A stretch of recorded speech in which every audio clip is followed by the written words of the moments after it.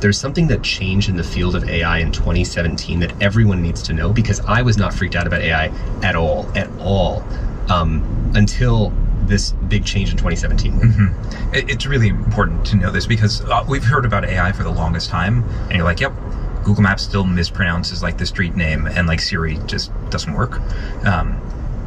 And this thing happened in 2017. It's actually the exact same thing that said, all right, now it's time to start translating animal language.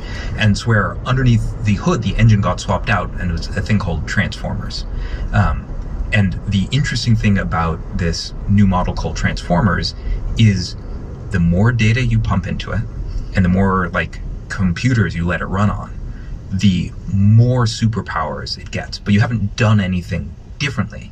You just give more data and run it on more computers. Like it's reading more of the internet, and it's just throwing more computers at the stuff that it's read on the internet. Yeah. And out pops out, suddenly it knows how to explain jokes. Mm-hmm. You're like, wait, where did that come from? Yeah. Or now it knows how to play chess. And all it's done is predict, all you've asked it to do is, let me predict the next character or the next word. Give the Amazon example. Oh yeah, this is interesting. So this is 2017.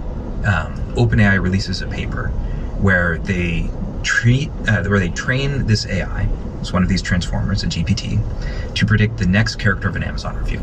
Pretty simple. But then they're looking inside the brain of this AI, and they discover that there's one neuron that does best in the world sentiment analysis, like understanding whether the human is feeling like good or bad about the product. And you're like, that's so strange. You asked it just to predict the next character. Why is it learning about how a human being is feeling? And it's strange until you realize, oh, I see why. It's because to predict the next character really well, I have to understand how the human being is feeling to know whether like the word is going to be like a positive word or a negative word. And this wasn't programmed? No. It was an emergent behavior. Yeah. And it's really interesting that like GPT-3 had been out for I think a couple years until a researcher thought to ask, oh, I wonder if it knows chemistry.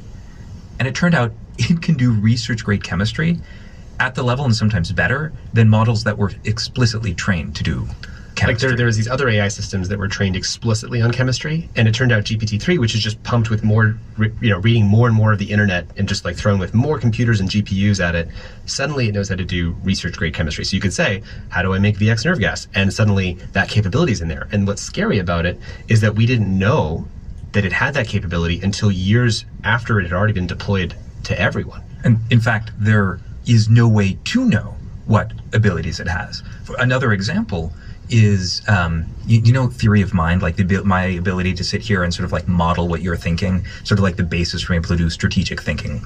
So like when you're nodding your head right now, we're like testing, like, how well are we explaining? Right. No one thought to test any of these, transformer-based models, these GPTs, on whether they could model what somebody else was thinking. And it turns out like GPT-3 was not very good at it. GPT 3.5 was like at the level, I don't remember the exact details now, but it's like at the level of like a 4-year-old or 5-year-old. And GPT-4 like was able to pass these sort of theory of mind tests up near like a human adult. And so it's like it's growing really fast. You're like, why is it learning how to model how other people think? And then it all of a sudden makes sense. If you are predicting the next word for the entirety of the internet, then, well, it's going to read every novel. And for novels to work, the characters have to be able to understand how all the other characters are working and what they're thinking and what they're strategizing about. It has to understand how French people think and how they think differently than German people. It's read all the internet, so it's read lots and lots of chess games. So now it's learned how to model chess and play chess. It's read all the textbooks on chemistry, so it's learned how to predict the next characters of text in a chemistry book, which means it has to learn chemistry. So you feed in all of the data of the internet and ends up having to learn a model of the world in some way, because like language is sort of like a shadow of the world. It's like you imagine like casting lights from the world and it creates shadows, which we talk about as language, and the AI is learning to go from like that flattened language and like reconstitute, like make the model of the world. And so that's why these things, the more data and the more computers you throw at them, the better and better it's able to understand all of the world that is accessible via text and now video and image. Does that make sense? Yes, it does make sense. Now, what is the leap between these emergent behaviors or these emergent abilities that AI has and artificial general intelligence? Mm-hmm. And when do we know, or do we know? Like, this is the speculation all over the internet when Sam Altman was removed as the CEO and then brought back, was that they had not been forthcoming about the actual capabilities of whether it's ChatGPT 5 or artificial general intelligence, that some large leap had occurred. That's some of the reporting about it. Obviously, the board had a different statement, which was about Sam. The quote was, I think, not consistently being candid with the board. So, funny way of saying lying. Yeah. So basically, the board was accusing Sam of lying. There was this story. Specifically about... Was that? Specifically They didn't about, say. And I mean, I think that one of the failures of the board was that they didn't communicate nearly enough for us to know. Well, that's why what's it's going so on. Which is why I think a lot of people then think, well, was there this big crazy jump in capabilities? Yes. And that's the thing. And Q-Star went viral. And ironically, it goes viral because the algorithms of social media pick up that Q-Star, which has this mystique to it, sort of it must be really powerful and this breakthrough. And then that's kind of a theory on its own, so it kind of blows up.